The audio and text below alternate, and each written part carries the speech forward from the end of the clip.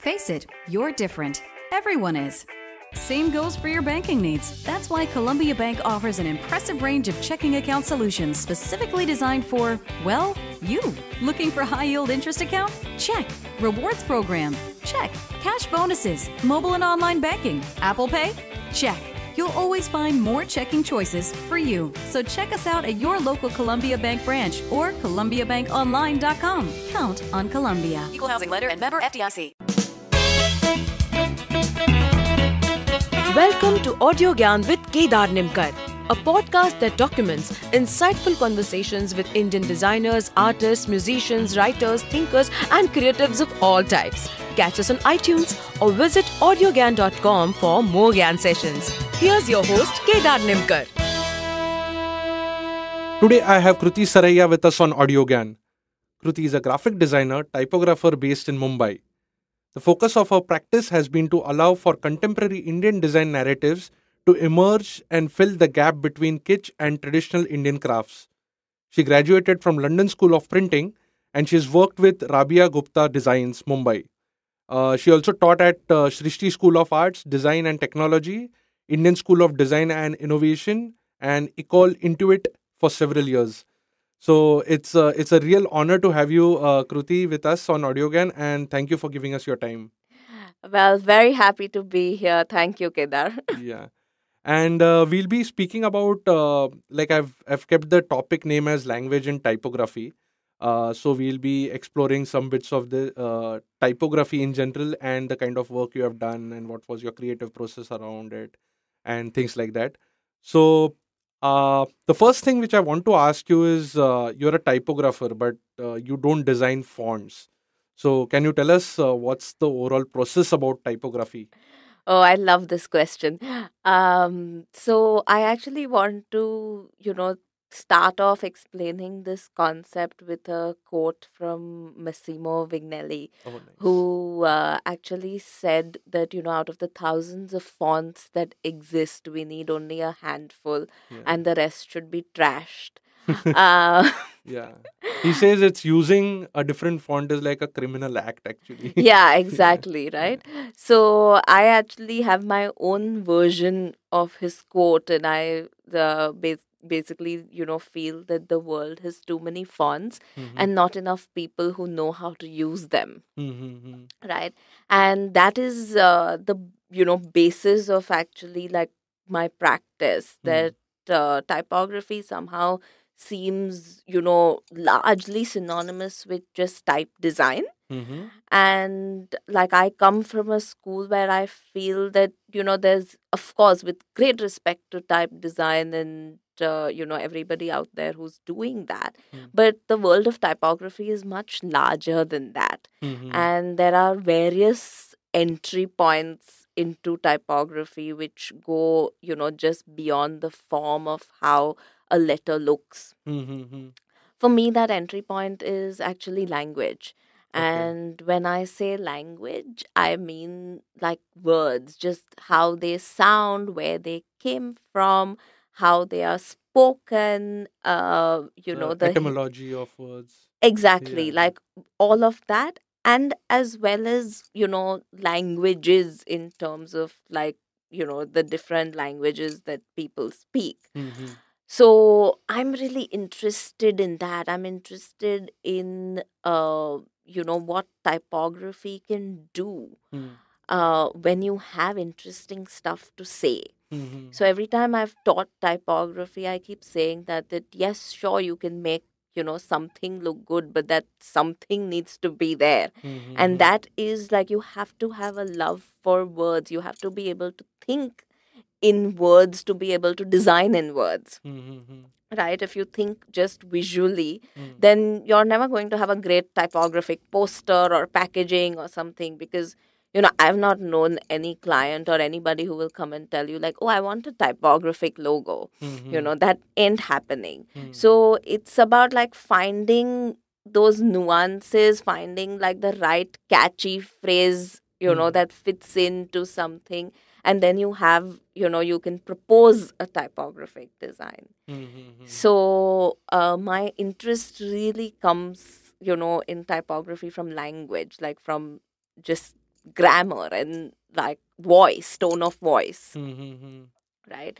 So again, I'm not talking about stuff like that. Oh, let's take the word dog and make it look like dog, or let's write happy and make it look happy. Yeah. But I'm actually talking about this tone of voice that just right now, you said yeah and there was a giggle. Mm-hmm. So if I was to transcribe this interview, Mm. it would only say yeah, but I need to kind of like hear the giggle behind that yeah. Like I need to know that it wasn't an angry yeah, or it wasn't a sad like or bored yeah, like that it was an amused yeah. Mm-hmm. And I feel like that's what typography can do, and that's my interest in typography. Mm-hmm.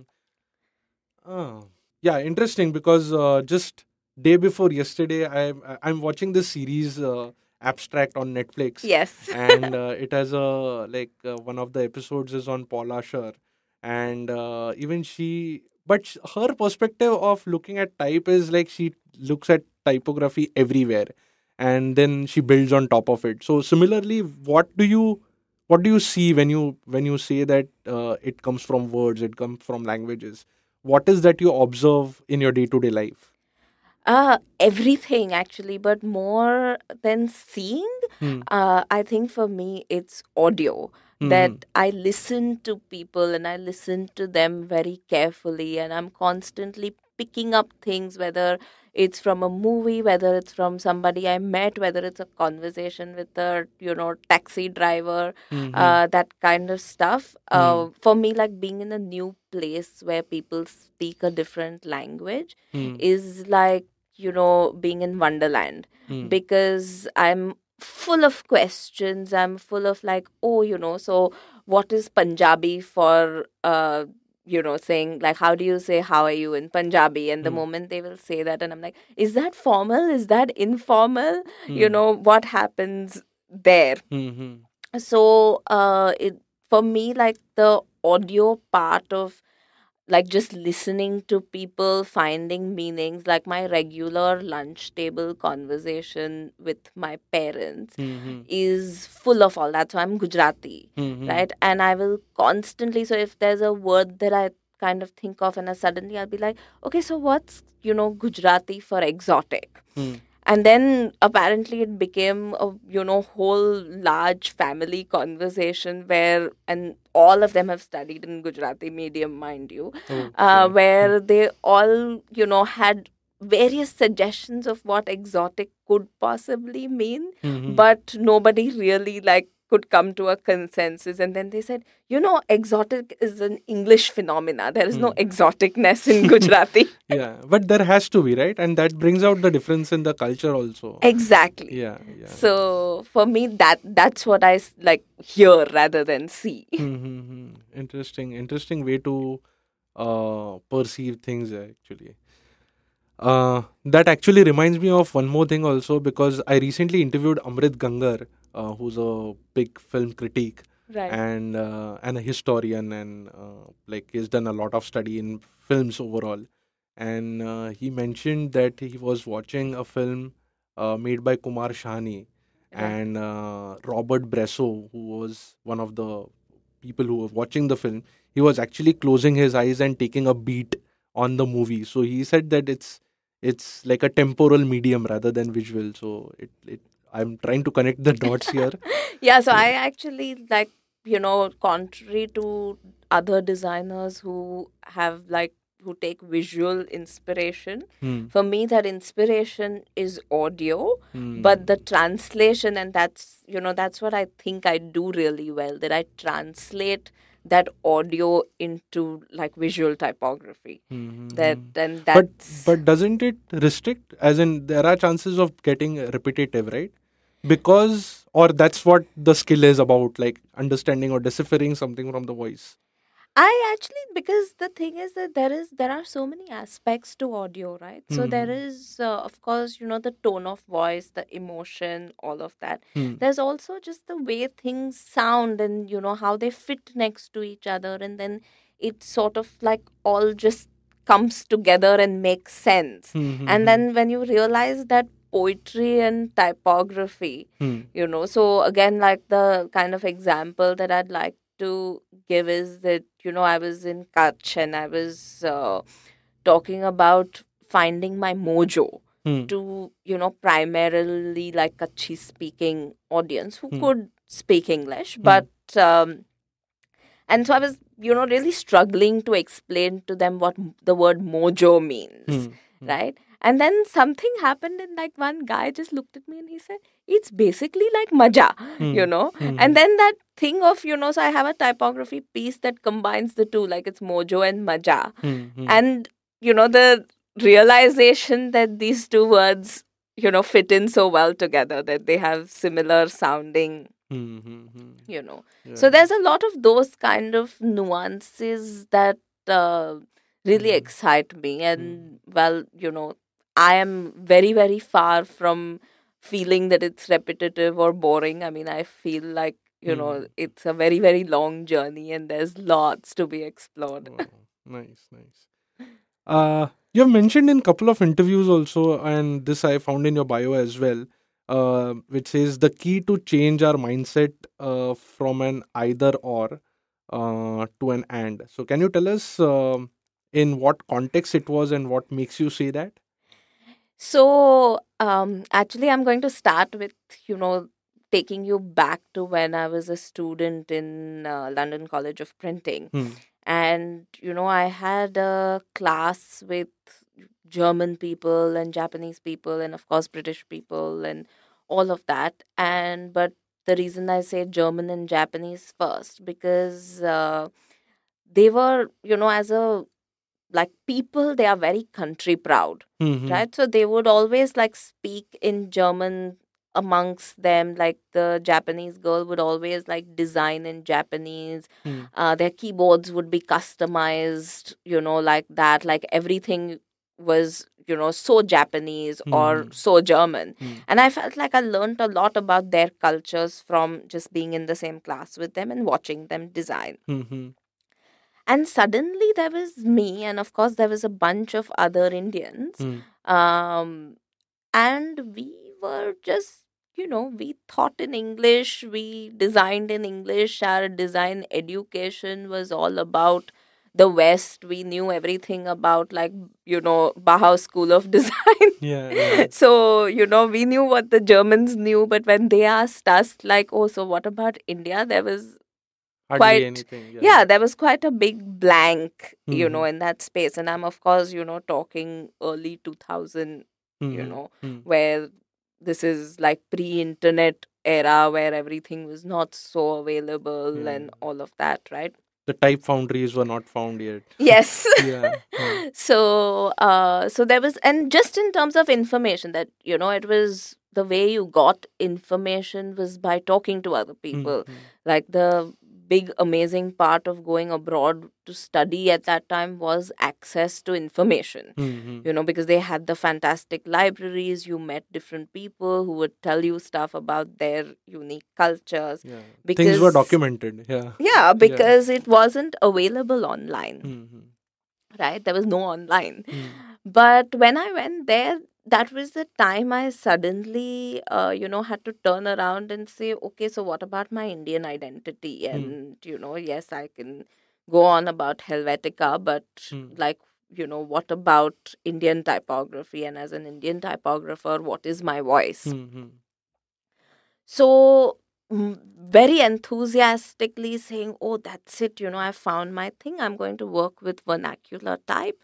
And I chose experimental typography as my specialization. And what I've actually done is, experimental typography with a specialization in non-Latin scripts. Like that's what my final project was all about. And I graduated, everything, it was very well received in London, all of that. And as a sparkly-eyed student, I landed back in India saying, oh, now I have this Indian context and I'm going to work with that. And then you come here and you're suddenly confronted with this big question saying, Acha, but bhaiya, which language?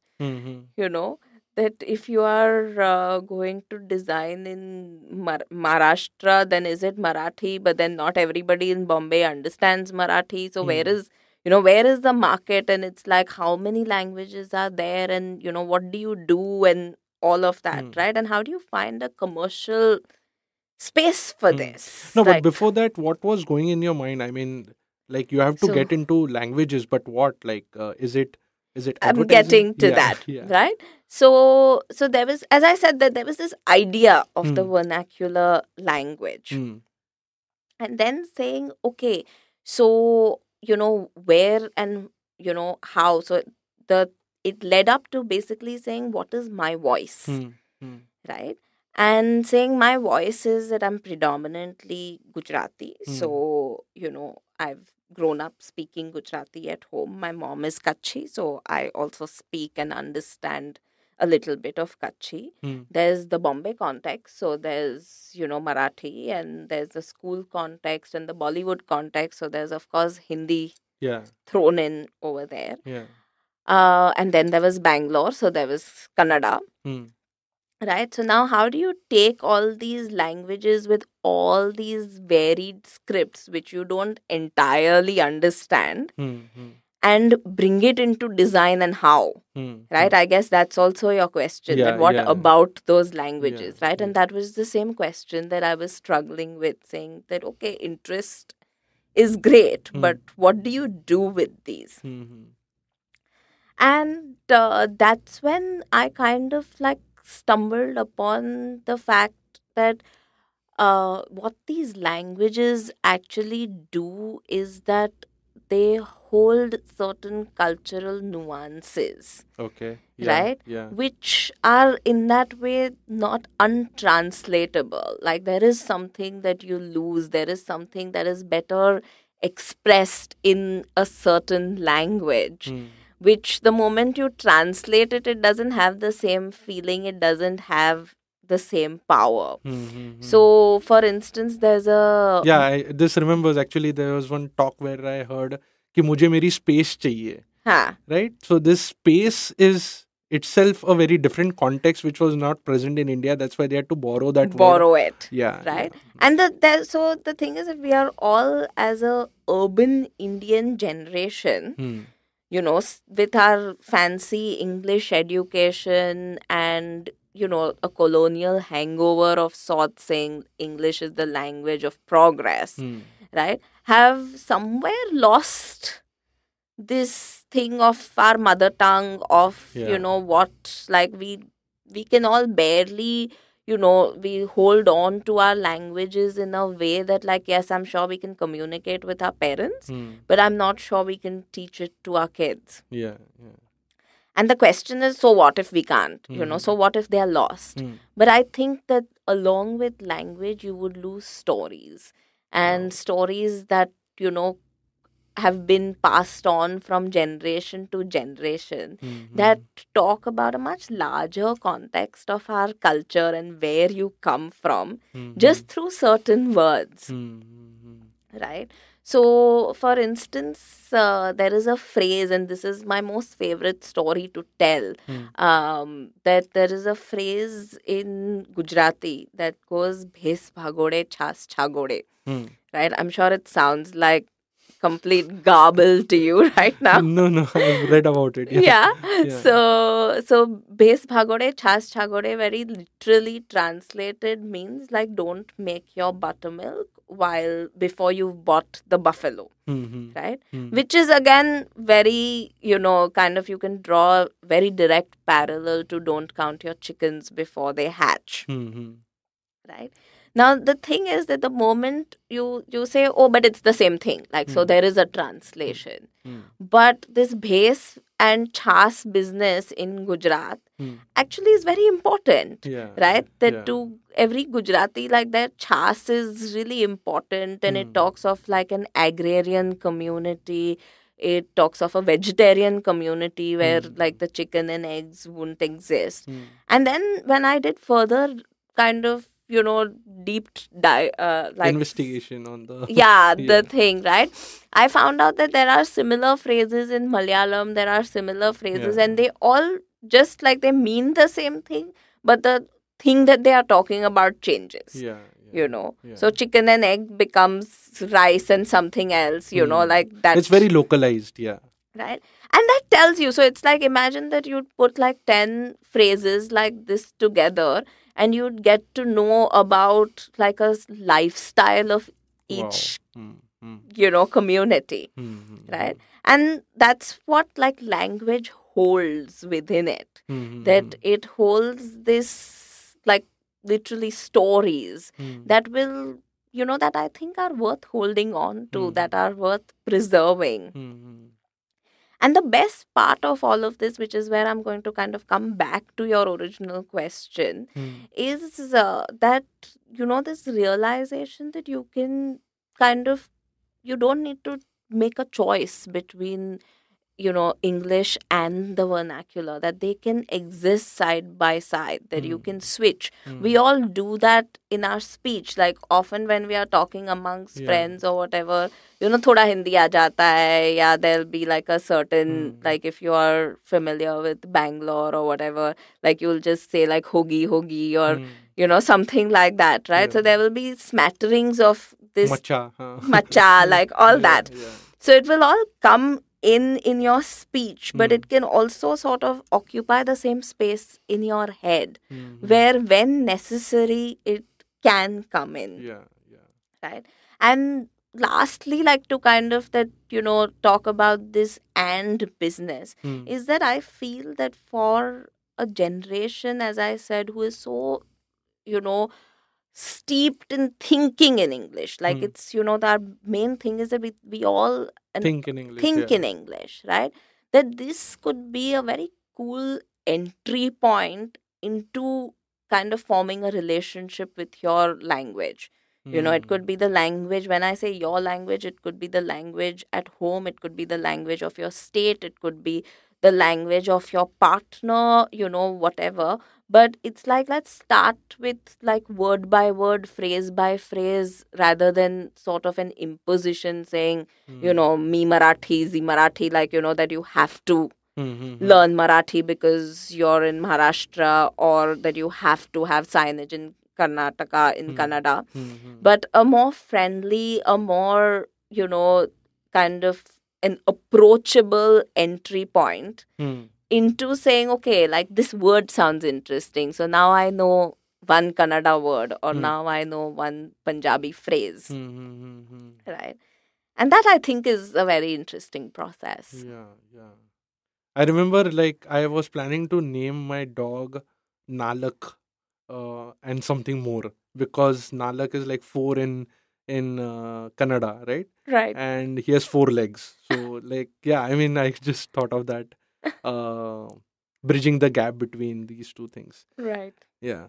You have also said like language is a roadmap to the culture, Right. a roadmap of the culture. So can you tell us what makes you say that? And I mean, why do you value so much vernacular? I mean, you briefly touched upon it, but just to elaborate on the same thing, and what's the importance of these languages apart from telling stories? Right. So, you know, I mean, I've heard some of your earlier podcasts with various type designers and everything, right? With all these foundries that we speak about. And everybody is, in a way, moving towards saying, oh, you know, Indian languages, and we are developing typefaces, you know, across like multilingual typefaces and all of that. My, you know, kind of question goes one level, you know, prior to that, saying that's great, you know, that's awesome that you are developing all these typefaces, but who is using them? The reason why it's not even, you know, such a greatly viable field, you know, is because there is not that much demand. Right. But it's increasing. So it's increasing, but still by who? Right? Because, for instance, if you go to a local newspaper or, you know, to a kind of small city like DTP operator or whatever, whose primary mode is to design in vernacular languages, right? Somebody who's designing for a Marathi newspaper or magazine or like that, Hmm. they have tons of fonts available to them. Right? So my local, like, this is how I started my career, where I would go, to a local typesetter and he would give me a book and it would have Marathi that looks like, Chinese for your like Chinese stall or whatever. And it's like, it would have Marathi that's like, acha, this is the impact, this is the Helvetica, this is this. So they would have their own local versions of it. And you sort of like a menu selected from that book and he would typeset that for you. So the people who are actually using them have enough already. This market that we are trying to actually say that there is not enough and there needs to be more and all of that is the market who is actually not using the vernacular so much. Right? And so I am coming from a point saying, let's create interest in the vernacular. Let's kind of, create a space whereby as Indians and as Indian designers especially, we have something unique to give to the world which nobody else already has. Right? Like it's literally It's the like gap. There's a gap, yeah. more than a gap, that it's, in this oversaturated design world, right, where everything that has to be done with Helvetica has been done 80 times over, right? What are, how do we make our mark as Indian designers? We've been looking kind of at a broader Western spectrum for a very long time. Let's kind of look inwards and, try and find design narratives that come from here. Because the one thing that ensures is that it'll be completely unique. That nobody else in the West can tap into that. Correct. Right? Yeah, absolutely. That there's nobody outside of a Malayali household who will know that, like, what's like that super funny thing, in saying Vepralam. So Vepralam is actually like a happy excitement that you feel, like a sort, not a bad nervousness, but a good nervousness. So it's like that, and that word exists only in Malayalam, that it's like, I'm feeling Vepralam. And Okay, nice. so it's through our conversation, as you can tell, that it's only like every time I hear something like this, I pick it up, right? And I will try and kind of fit it into my design context. And now and now hopefully everybody else who's listening will know one Malayalam word and one Gujarati phrase, right? Yeah. And then people kind of will pick on to something. Correct. Right? Apart from that, so all this while I've been talking about, the audio part of the words, there's also like, and what sort of connects it back to typography is the visual part of it, right? Our scripts are so incredibly beautiful and interesting that it feels a pity for them to have to die out. So again, when I was back in college, my thesis was on the extinction of Sanskrit. And when I say extinction, I don't mean like a literal extinction. But apart from a few pundits and a few scholars or whatever, Sanskrit is no longer used. Yeah. Right? It's not being used in the mainstream, definitely. Yeah, and when you look at, old texts, when you look at how Sanskrit was written and what all it has led to, like including German has a connection, like, there are so many languages where the root is actually Sanskrit. That it feels like, wow, that was something really rich which we have let go of, both in terms of meaning as well as visually. That the Sanskrit is a lot like Hindi, but if you've ever seen Sanskrit text, it's a ligature heaven. That it's just like everything's connected in like double deckers and triple deckers and all of that.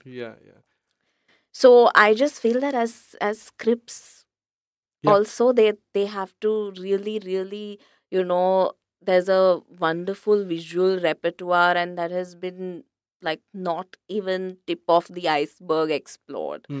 So there's a whole world waiting out there to kind of typography design with Indian scripts. Yeah, and again, going back to Sanskrit, or for that matter, any of the other Indian languages which are on the verge of extinction or not being used in the mainstream, I think that demands like 2, 3 another Audiogyan sessions maybe, because it's quite intense. Absolutely. Um, so, Kruti, I would like to slightly change track here and ask you about like the Dharavi Design Museum project which you worked on, and last couple of few questions I have, and then yeah. So, can you tell us about the Dharavi? Yeah. That logo which is there right now on Yes. that website, is it designed by you? Yes. Wow, it's very beautiful. I really loved it. It has like a Devanagari and English. Right. So yeah, can you tell us about something about the Dharavi Design Museum project? Yeah. So, this also kind of opens up a larger question that I often get asked, saying, okay, typography and all very nice, but, what else? Because, typography alone, like how much can you? Now, as a designer, and, again, I would quote like Massimo over here, saying that if you can do one thing, you can do everything. That I don't think a designer's mind is limited to just kind of one area of specialization. It might be your kind of passion or your favored biased child, but there's always so many other opportunities that's waiting for you to happen. Correct. And like that, I had this chance to work with these two artists from Amsterdam. And it's again, this is, look at how ironic it is that it takes somebody from outside to come in to show you your neighborhood. So it was their project to, start this design museum in Dharavi. And I spent a year, so they were here for a month, but I spent the whole year then on ground at Dharavi, seeing this project, taking it forward. The basic idea was that it was a museum for the people of Dharavi. So by the people, for the people kind of an idea. And there were design conversations, where we sat on ground with them to say that, look, forget about, demand and, like dhanda and paisa banane ka hai. But if you were given a free rein, what would you actually design? And this was across potters and broom makers and, the recycling guys and weavers and leather makers and all of that. So we went into each community, met like a whole bunch of makers, and then sat with them at an equal level, like designer to designer, and said, like, literally, like, we are just giving you space. Like, yes, we are the client, but we are the client who's saying, like, we don't have a brief, like, you do what you want to do. Right? So, and then we took those products that they made, whether it was the potters or whatever, outside the pottery area in Dharavi. So Dharavi is really like large, right? And what is surprising is that it has so many kind of separate sectors that people don't know what's really going on from one sector to another. So we took the pottery exhibition into like, the camp area where there was actually so much excitement because they had never seen it. Right? They don't have the luxury to wander around in other parts, peek into other people's houses. And also feel proud because it comes from the same society. But it, of course, it comes from the same society, but it was more the wonder, saying, oh, this was happening like so close to us, but we didn't know it, right? And this is so there was so much excitement, there was so much ownership, like you said, and this whole idea. So there was, the main thing was kids, and somebody once asked me, I think it was I can't remember who it was, but they basically said, so what's the point of this? So they've seen it and, they are excited about it or whatever. But what's the point of what you're Utility doing? of right? And my thing was that, through the 1 year that I worked there were kids who would like come and look at things and say, Didi, kya kar rahe ho? And all of that. And then suddenly it became this that I would, take time and explain to a bunch of kids, and then they would be explaining to each other. So there was this conversation I overheard between two kids, and one of them is saying, but what is this? It's a cart, like what is this? What does a museum mean? So this kid is saying that essentially it's a magic show without the tricks. Wow. And it was such a beautiful explanation, right? So I think that in whatever, in 10 years, 15 years, 20 years time, if even 5 kids from Dharavi have a greater understanding of design, if, whether they are the kids of the makers and they say, yes, we don't want to do another copy, we want to do our own thing, or that they go out and they actually are able to say, we know what a museum is, or we know something about design. For me, that project has done enough. Wow. Beautiful. And these are also, as I said, that it opens up, when I said, a larger conversation, because I see my work currently moving from mainstream graphic design to more design for social change and social development. Those are also the kind of projects I'm currently working on. So that's where my interest lies, and it ties up everything, because it ties up the vernacular language, it ties up my thing for India and bringing about social change and bringing, like, using design as a tool to actually do all of this, rather than doing social work in a normal sense and be a volunteer. That I'm finding entry points into this field through what I'm good at, and that feels awesome. yeah, truly. Kruti, I would like to conclude with one last question, so which is more towards understanding your vision or your thoughts on the future. Is what are your thoughts on typography of the future within the realm of Indian scripts? I mean, since there is so much rich tradition already present, right? Chas, chakoda, to the Malayalam phrase which you use, right? What are your thoughts overall in preserving this, or how can we just keep it running, keep nurturing it? So, the world right now is moving at like such an alarming rate, right? And the way, every single moment, every single morsel of food anybody is eating is being documented.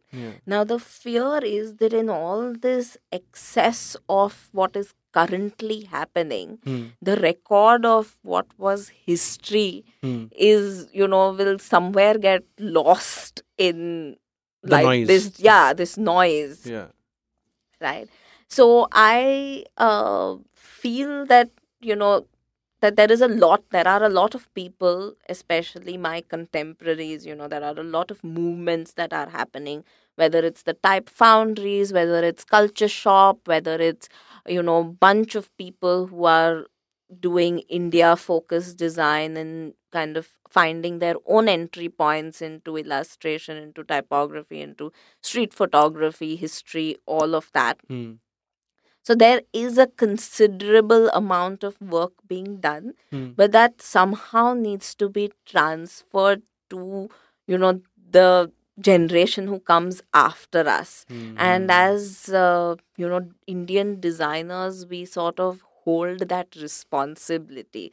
I think the people who came before us, the people who I studied under, the Geeta Narayanan of Srishti, who heads Srishti, who I was lucky enough to study under, and the Mahendra Bhai Patel, and, all these people, they did such a fantastic job of passing that on to us.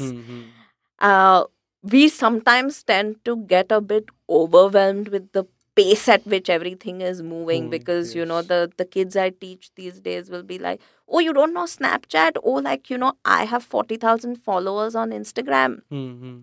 So there is there's a shift happening from learning to kind of just doing and sharing. And if somewhere we can still manage to pass that on, pass on the baton literally of saying, look, there's a lot more to learn. There's a lot more to discover. There always will be. And that is far more enriching, at least for me and at least in my vision, than just, taking a picture of something and just sharing without thinking about it. So yeah, I mean, people have become less reflective anyways, like just what they are doing, what is happening, but yeah, it's a different So while we have the tools for recording and preservation which are more advanced than ever, our attention span and our interests are becoming more limited. And I feel that again, if that gap could be bridged, it would actually, like, you'd have explosive stuff that would come out of this.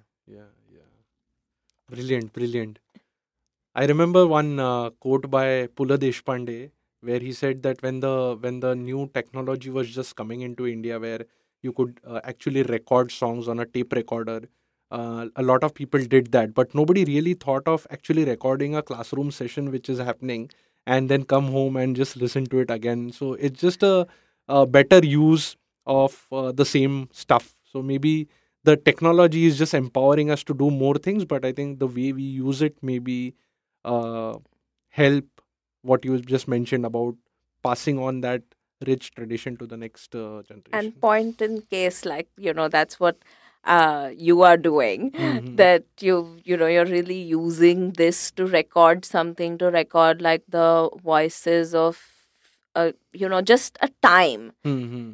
Right? So it's literally that I can plug into this even 5 years from now and get a sense of, what was the thinking pattern at that time across filmmakers, across designers, across, musicians, whatever, right? Yeah. And just get a sense of history through that. Yeah. But it's like the fact that we have the luxury of recording history as it happens versus some historian, who had to like sit and kind of piece together things is fantastic. So I really think what, you're doing is just great. And, thank you for like really giving this to all of us.